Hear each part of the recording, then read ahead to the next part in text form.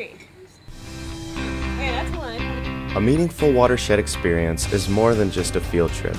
It is an integrated approach to learning, both in the classroom and out in the Chesapeake Bay watershed.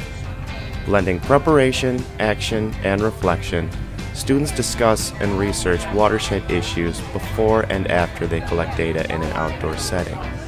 In the field, students participate in a hands-on format, measuring and observing various issues of the bay.